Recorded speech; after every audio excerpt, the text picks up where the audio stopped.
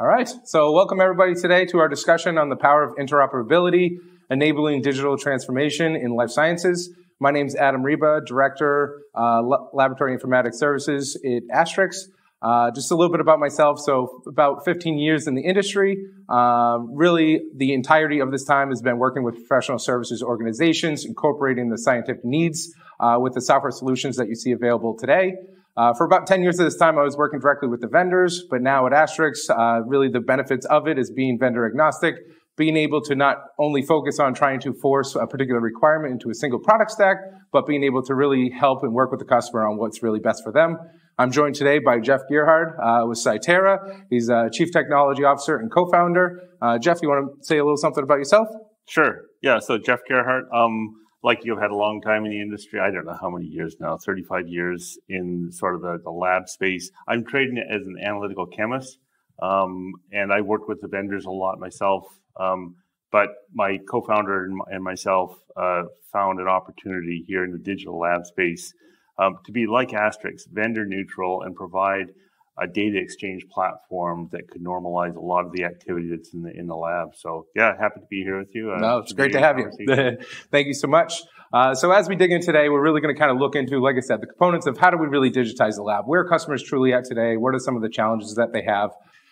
So yeah, as you can see on the slide here, we're kind of going to look over some of the components that kind of build into what builds out a true digitalized lab, right? And first, to really start off, before we dig into each of those components, really looking at what are the four main items that we kind of identify as like a true need, having a plan in place to be able to accomplish this. And this falls along with things like capability, right? It's a place where like Scitara comes into play, being able to give that technical functionality that's enabling what the scientists are really looking for. It's not something that in the past has always existed. It's something that's always forever moving. So it's great to keep up with what is available and knowing that. The next thing is having that direction, being able to be advised appropriately, to be able to know what they should be focusing on first, right? There's so many different acronyms, so many different systems available today that customers don't always know what the best first thing to focus on is, and just being that advisor to be able to help with what's going to really give them the largest benefits as early on as possible. Of course, the next thing is having the appropriate team. It's great. Some customers have really excited and energetic SMEs that are capable of taking on some of these, the technical side of things. Even though science is their main focus, they actually have some great SMEs as well. But it's pretty common that customers really need that exterior help to be able to truly understand, again, what's available, how do you implement it, right? How do I create a particular function, integration, report, whatever it may be.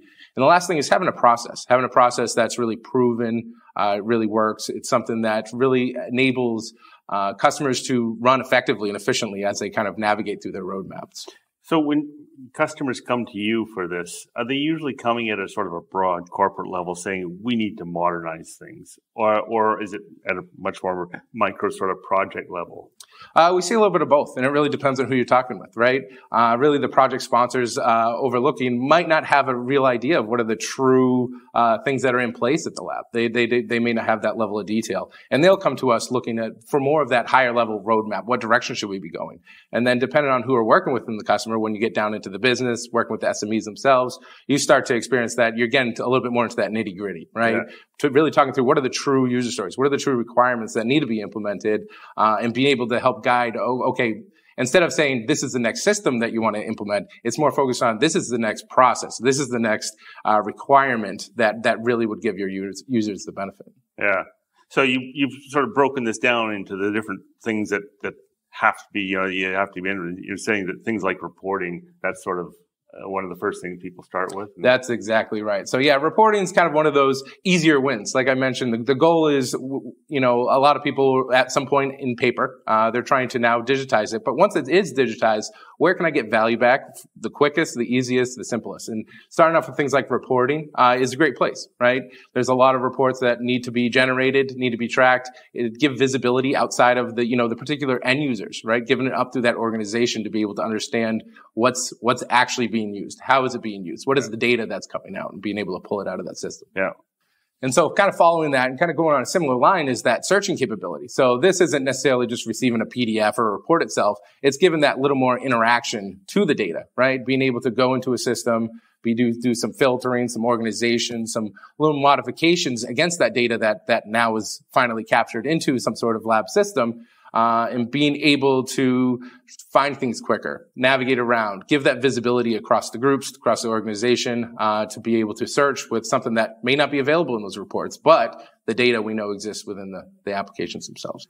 Yep. And so then, being in a regulated space, of course, the next thing that follows, and this luckily nowadays, a lot of the software solutions today come natively, but sometimes they need a little bit more of an expansion from what's available, is the audit history, right? It's so important, for us to really understand who did what, when did they do it, how did they do it, being able to capture that, being able to defend it, should there be some sort of audit, and just being able to also track back on history, being able to look back of, what were you accomplishing, where were things changing, so that you can always continuously improve. This is all focused on how do we improve, how do we become more efficient, how do we become more effective and accurate. Yeah.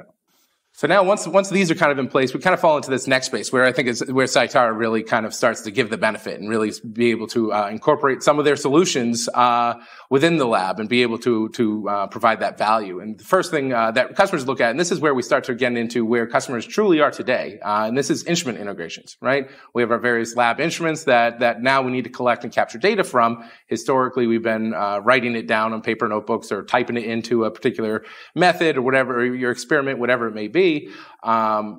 The benefits of actually fully doing integrations with these instruments themselves really provides a lot more of that automation and that value that you truly need and want to help support with the things to come. So with that, do you want to touch a little bit on some of the integrations with instruments themselves that you see with Scitara? Yeah, sure. Maybe good to get better understanding what, for you, instrument integrations, one thing you mentioned, a lot of people think that's just getting data out of the instruments, but it's really bidirectional. It's not having to go over and type in that sample set as well, just to set the instrument up.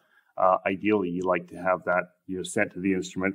You just use the instrument for the analysis, and then the data is then extracted out without having to copy it onto a USB stick or, write it down or print out a report and then copy that somewhere.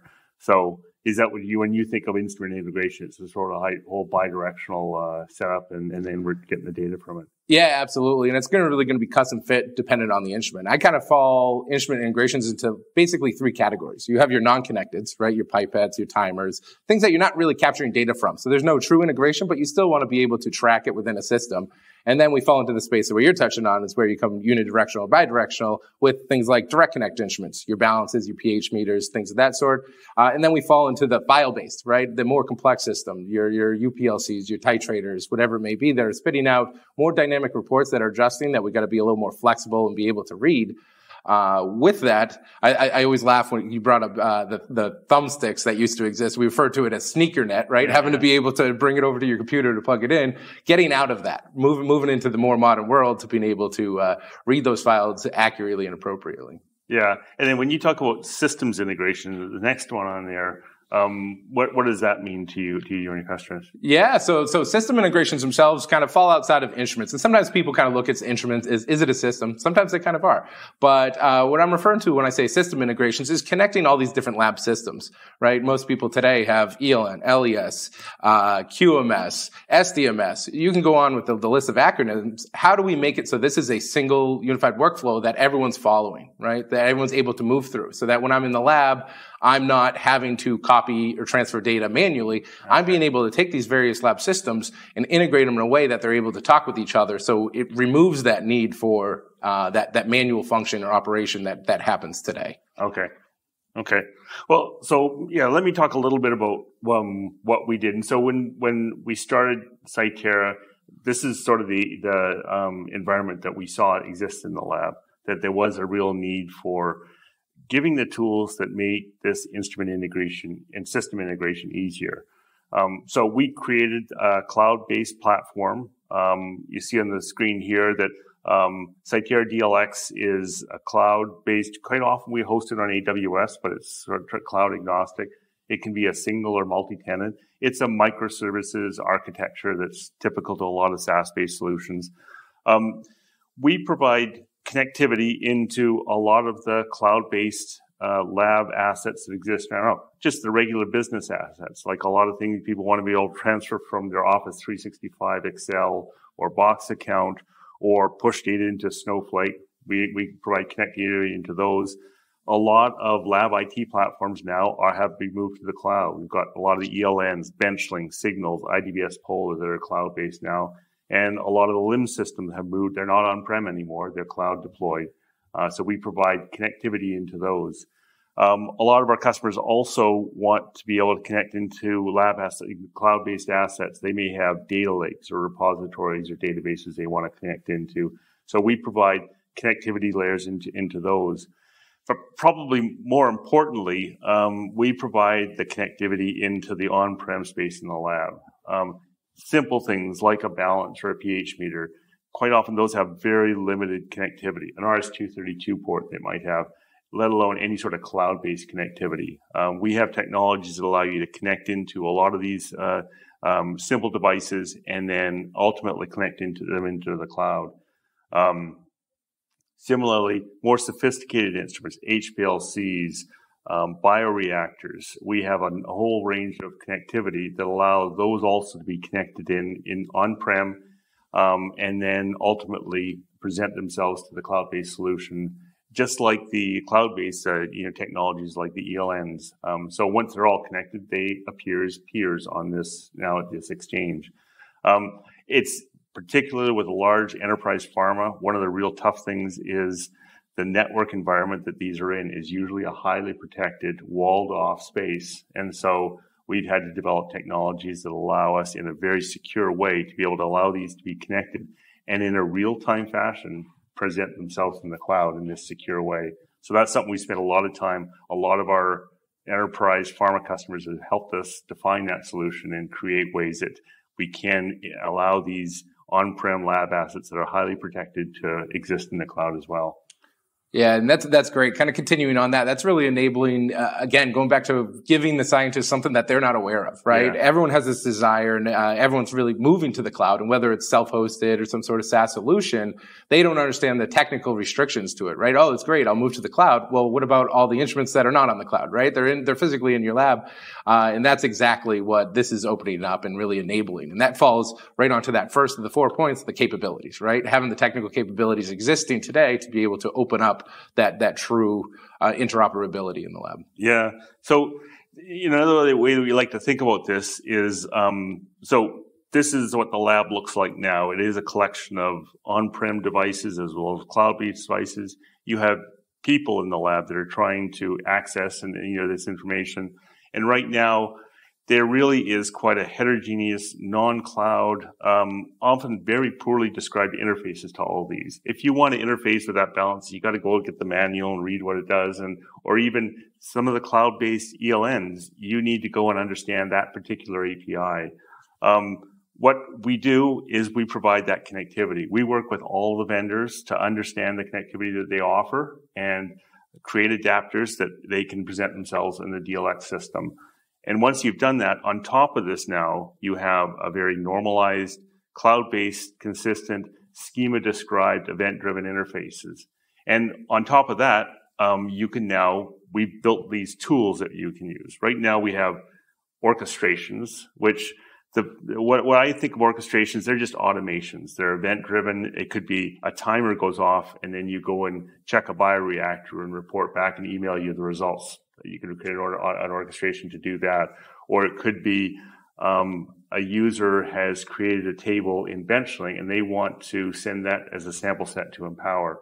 That could trigger an automation that would do that. And the connectivity we provide allows that table to be reformatted and sent to Empower as a sample set. Or data is ready in an instrument and it'll post it back to that ELN. So those orchestrations are these sort of linear automations. Well, a lot of us do this in our homes right now. When you walk in, you press your doorbell, it turns your thermostat to us. It's essentially what we offer now, now that you have all this connectivity. Workspaces is a new platform that we're developing that is essentially allows you to create these dashboards where we allow you to drag visual elements, a table, a graph, a button, and connect them to any things that exist in your lab. So if you have a bioreactor going, you may want to create a dashboard that allows you, when you're at home in your living room, to say, what's going on in my bioreactor when you're on the weekend, and it shows you a full graph of the current conditions. It's these sort of live dashboards that you can create. The last one is agents. Maybe we'll talk to this in the future. This is where we're really excited about starting to allow AI to be able to be applied in the lab. All the tools that have AI. What is missing to do that is this connectivity, this well-described interface that AI can see and really start to apply that. So really, it's now that we've built these tools, hopefully it's folks like you that can use them and provide that connectivity in the lab now to really enable a lot of the things that your customers are asking for. Yeah, absolutely. And I'm assuming with these connectors that you have with these instruments, it's a list and it's a catalog that you're constantly growing. But like you said, every instrument's different. There's always something new out there, and it's exactly that. So a place where Astrix can come in, be able to understand that particular instrument, and build out these additional connectors to be able to build out this catalog even further, right? Yeah, it's almost like boiling the ocean to say, okay, we're going to provide connectivity for all those assets in the lab because there's so many of them. There's a long tail of small things, and the lab is very fond of keeping instruments for years and years and years because there was a regulated method they used for that, and they have to retain that one. And so we have to be able to provide connectivity for that old, system that runs on Windows 95 and drops a file into a directory. So the way that we've tackled this is we have some built-for-purpose connectors, things like Empower or Chameleon that have a particular API. We built a special connector for that and work with the vendor. But there are a whole lot of ones that use RS-232 or OPC or a file drop that we build a more of a generic interface for those, and then we let service providers like you configure a connector that actually gets published as a connector. So Agilent ChemStation may drop a file of a particular format. You could configure a connector that's going to parse that in the way that you wanted, and it's going to look like a connector. You can then publish that, or when you can use this for other applications. And so we're creating a user community that all these connectors they've configured get published to there, and that's the way we're going to boil the ocean. Allow our users to configure these and then save these to the community, and then expand that connector base. So it's a combination of these sort of bespoke connectors and configurable ones that we think we're going to be able to boil this ocean and provide all that. It's quite the undertaking, that's for sure. But you brought up a good point too with this. So creating file parsers is something we do today, right? But kind of like we mentioned, every lab has so many different applications, maybe from 10 different vendors. Being able to, what we do today is building out these parsers for each particular vendor.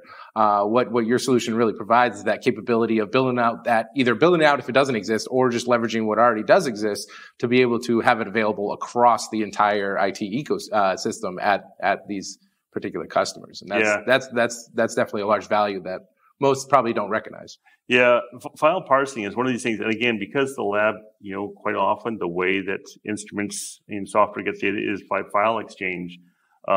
Parsing is one of those things that has always been difficult. We're really later this year, we hope to introduce this cool visual parser that allows you to, look at the file, drag and drop sections that you want, and then ultimately, after you parse it, you want that to output JSON data that you can then use in another part of the automation. Yep. And so this is going to be a real cool way for somebody to just go in and easily create a parser, save that, and as a method that they can share with somebody else. So.